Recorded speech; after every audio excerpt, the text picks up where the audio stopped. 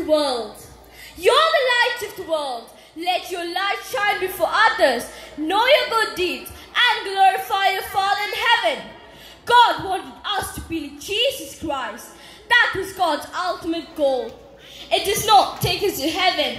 It does not give us an easy, comfortable life. It is only to live like Jesus Christ.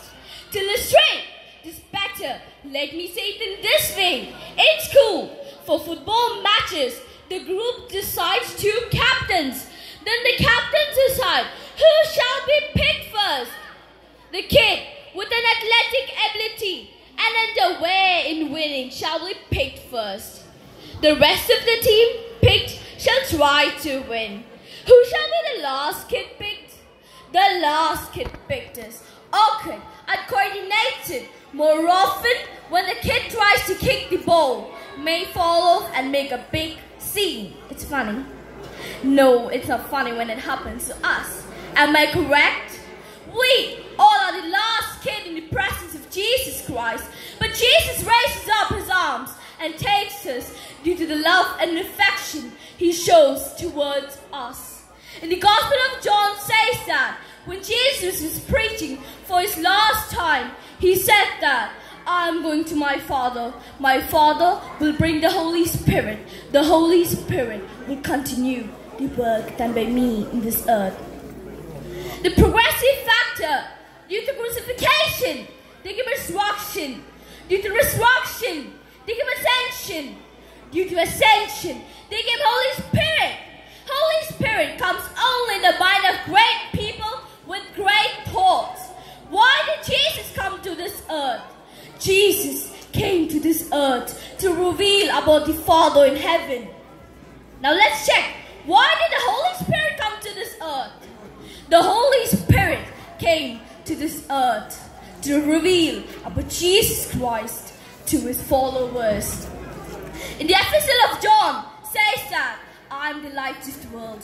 Whoever comes to me shall not fall into darkness. But Jesus repeated correctly to his disciples by saying that I am the light of the world.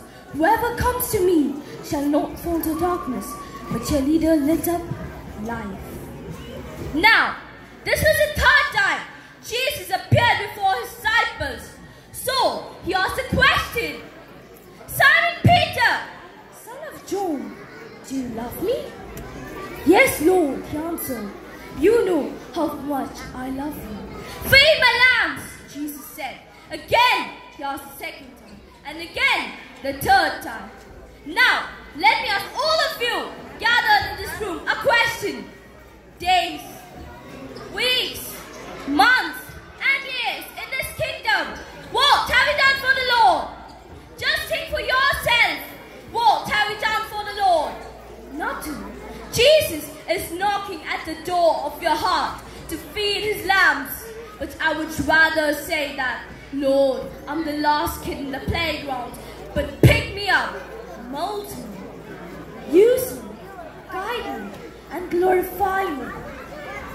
You who are gathered here, listening to my speech, are the light of the world. I pray that the words which I spoke sink into your mind and glorify to others as Jesus glorified his Father. Be a trailblazer. Thank you.